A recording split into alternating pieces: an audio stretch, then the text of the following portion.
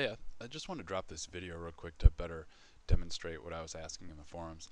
I mentioned I'd been doing a lot of hand modeling, and although there's tremendous variation, male to female, child to adult to elderly to dry cracked laborer's hands to hands of the bourgeois, um, I find that there's a few things that I have to do with just about every model that comes out of Zspheres in any pose. And so I'm hoping somebody can help me address those so I can build a little better model initially, save myself some time in the back end.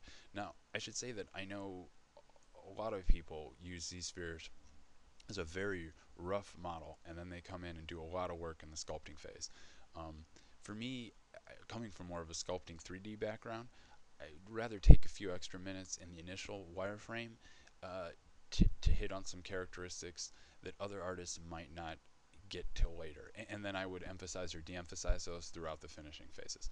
Um, it's just the way I like to work. It's no big deal, but and frankly, Zspheres is so quick that you can take an extra 20 minutes in there and do some things that you might spend twice as long modeling, if you go through on each finger, circumference of a finger, things like that. But anyway, that's just my experience. But with that said, so I like to have nice, tidy Z-sphere models. Now, if you look at my Z-sphere model as it is, it probably doesn't look at all organic or natural, or maybe even like a hand. The thumb is set way back, the pinky is exaggerated.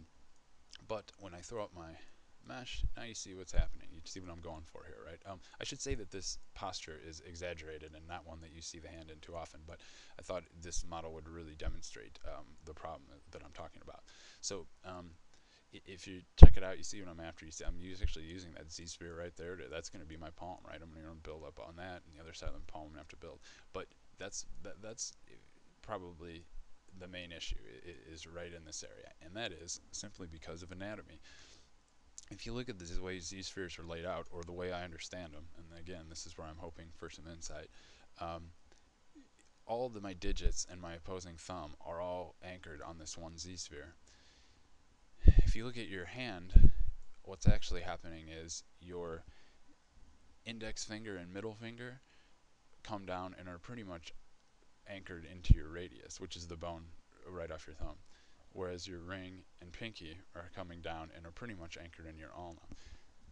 Every model, no matter how I build it or the position I build it, ends up with my having to tweak these two fingers so that they come down.